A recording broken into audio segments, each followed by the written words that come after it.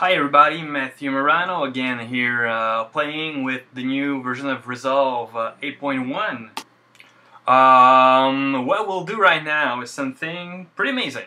We're gonna go from Final Cut Pro 10, where we have a sequence, go to Resolve to translate the project for Final Cut Pro 7. So we're gonna bring a project from Final Cut Pro 10 to Final Cut Pro 7. And then we'll try to bring the Final Cut Pro 7 project into Final Cut Pro 10, which up to now has never been done. So just stay with me and look at that. So let's open Final Cut Pro 10, where I've already edited a small timeline. The first clip is a car coming in on the shot.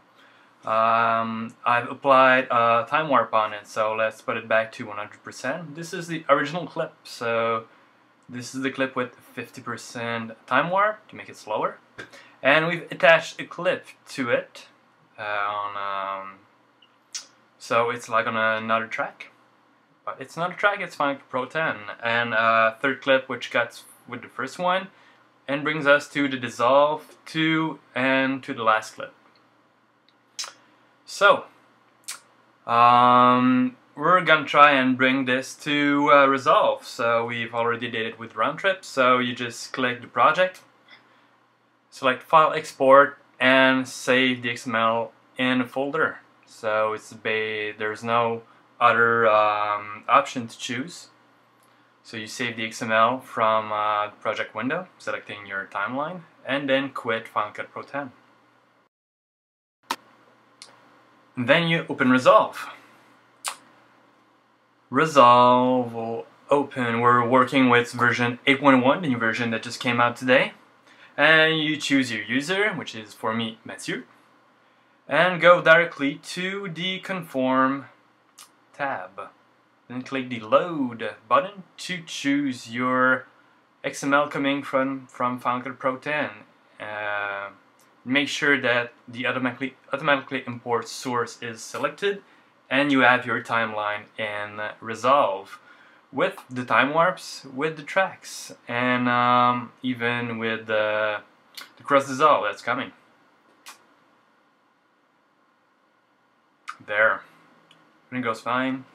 Cross dissolve is there, all the clips are there. So we're just gonna grade the clips basically, just to make sure that we see the difference between the original clips and the graded ones when we send them to Final Cut Pro 7. Then grade, give it a little blue, and copy it to all the other clips. This one, oh, this one's a bit too dark, so I'm just gonna play with it a bit. Okay, not bad. There. Where this should do it. And now you save the project. It's important to save the project, save all the properties, because now we're gonna go and render this project to disk. So since the clips are in H.264, I want to go in a better resolution, better codec, so I choose ProRes 422. Choose a new folder where to put the renders. I have the project in there somewhere. There it is. Choose this folder and then add a render folder at the end. So Resolve will create a new folder with this name and save the renders in there. There we go. And the browser by the render button. There we go. So now it's rendering with the blue grade on it. It's quite fast. I'm only using a new iMac, but doing the job pretty well. It's quick, it's faster than real time actually. So only a couple seconds to go. Here we go. And now we will close the render window and go to the Conform page again. Conform tab, select your the timeline and go to Export. There we go.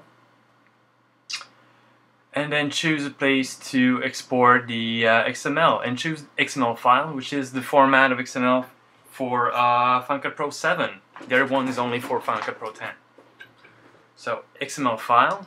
So now we open Final Cut Pro 7. We have a new project and go to Open XML just like we did in the old days. We choose the file and boom! We have a timeline, we have a clip with the time warp. We have the second clip that was connected in Final Cut Pro 10, which is now on a second track in Final Cut Pro 7. So, plays well, we have the blue grade on it. And then jump to... But we now have a problem with the transition. It's not a crossfade, it's a cross zoom, so this didn't translate very well. It's a cross zoom. So we're gonna remove that and replace it with basic cross dissolve. So now we have a cross dissolve back, but all the handles were there, so there's no much trouble changing it. And we have the grade. Still have the blue grade on the last shot. So it was quite painless to do it. A round trip going from Final Cut Pro 10 to Resolve and back in Final Cut Pro 7.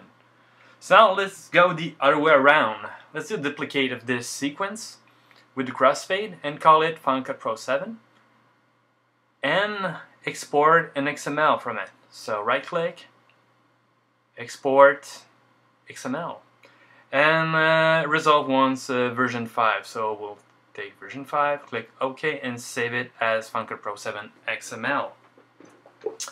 So call it version 5 for the version of the XML. So now let's open Resolve. There we go. So we're still in the conform page, and I went and imported the Final Cut Pro 7 timeline. So everything is there, and we still have a crossfade.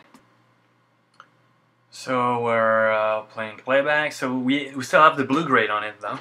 So we'll move it to a more yellowish grade to see again the difference between the Final Cut Pro 7 version and the new version we'll bring in Final Cut Pro 10. So here we go. Make it a little more yellow, a little bit hotter, more yellow again, hot colors, and then we do the render. So again, I choose the codec and a new place to put the renders.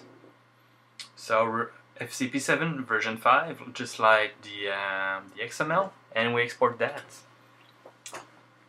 It's even quicker when you render from ProRes to ProRes than from H.264 to ProRes. Here we go, just a couple seconds left. Here we go, and we close the render window. Save it, and go back to the conform page. So you select the timeline again and export FCP10 XML and save it. So now on this you'll see that it says that there's a problem with cross dissolve effect, and it's gonna replace it with the effect called cross dissolve. So no problem there. And close this, and we have an XML for Final Cut Pro 10. So let's see how it goes from there. Close Resolve and open Final Cut Pro 10. So this is the first timeline we had before going to Resolve. And now we're gonna import the XML coming from Resolve, which is the result of the Final Cut Pro 7 timeline. Import, and then we have the project. And again, everything is there. The time warp is still there, still connected to the right clip at the right place. So we still have all the overlap, and we have a cross dissolve with handles. So this is how it goes. If you have Final Cut Pro 7 timelines you want to bring in Final Cut Pro 10, that's the way to go. And also from Final Cut Pro 10 to Final Cut Pro 7 to do maybe some online on there. So once again, it was Matthew Morano for Final Cut Montreal. Thank you.